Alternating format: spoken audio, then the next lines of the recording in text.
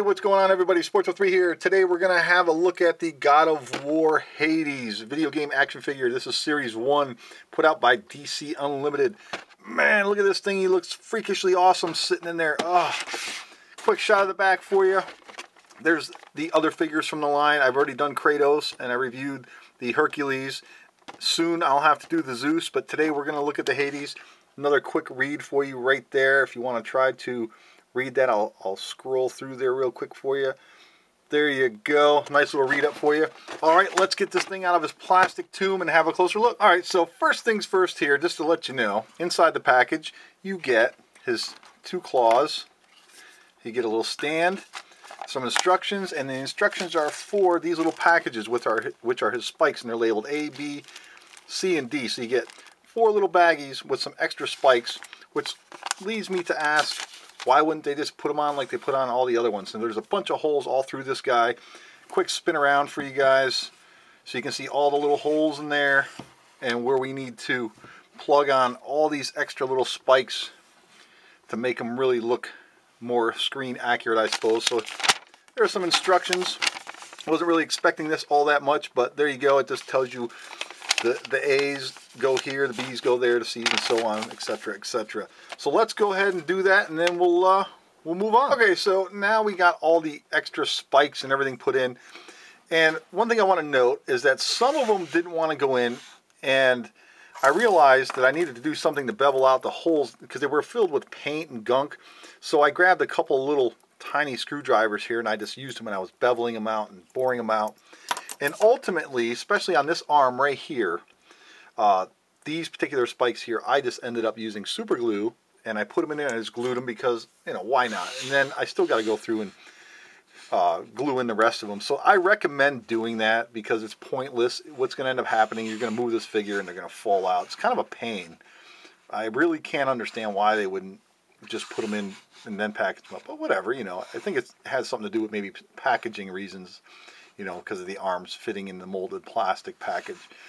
But that's okay. So anyway, this figure comes with a stand here, just a basic little disc stand with one little peg on there, just like that.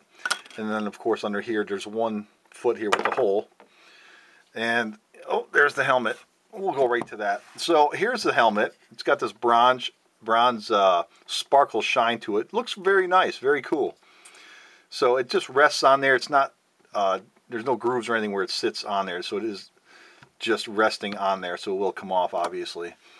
And here are his claws of Hades, if you will, and they fit firmly in his hands, just like so.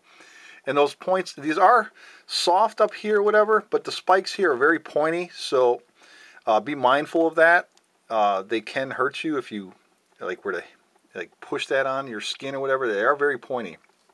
But this guy is actually quite awesome. He's very large. He's the biggest out of the series. We'll bring in Hercules here. Quick size comparison. So here's Hercules.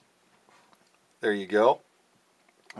And it's a good thing they come with stands because they are heavy and they do want to topple over a little bit. So especially the Hades figure here, he is a shelf diver. Clearly, I can tell just from the way he is. Even though you can position his feet a certain way, use the little disc stand just to make sure he doesn't get those feet just right. These aren't highly posable figures. They're more figurine type display pieces, and it does look awesome. So you can spin them here at his thigh and then here just above his knee here as well.